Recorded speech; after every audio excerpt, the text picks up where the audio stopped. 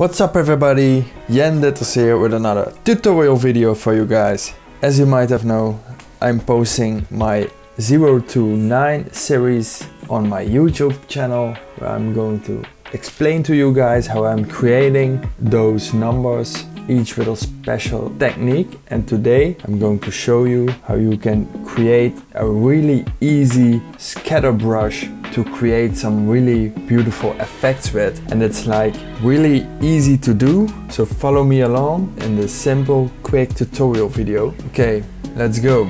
So first what we want to do, we want to create the number 2, and this could be in particular any number 2, it doesn't really matter. I'm going for the Neue Haas Grotesque Text Pro 75 bold. We're going to make this quite big. We are going to make outlines out of this number 2, and the shortcut on the keyboard for this is Shift Command O. You create the text in outlines this way, and we want to make some round edges to the number 2, so it gives the effect a more special look. Okay, like this I think, maybe a little bit less. Okay, we're going to create outlines of the 2, and then we are going to create the scatter brush. Okay, so what we want to do is we create a circle, make the fill black, and give it an outline stroke. And it's important to give it an outline stroke, otherwise the effect won't turn out really well.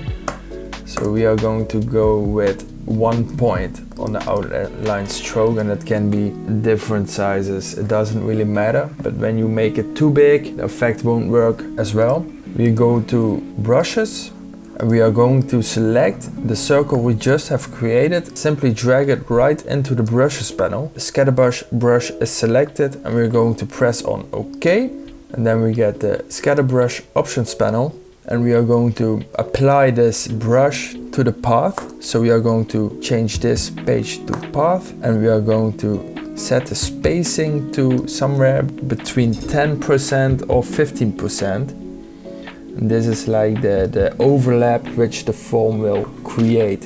I'm going for 10% I think. Let's see what it does. Okay, so now you can see the scatter brush 1 in our brushes panel.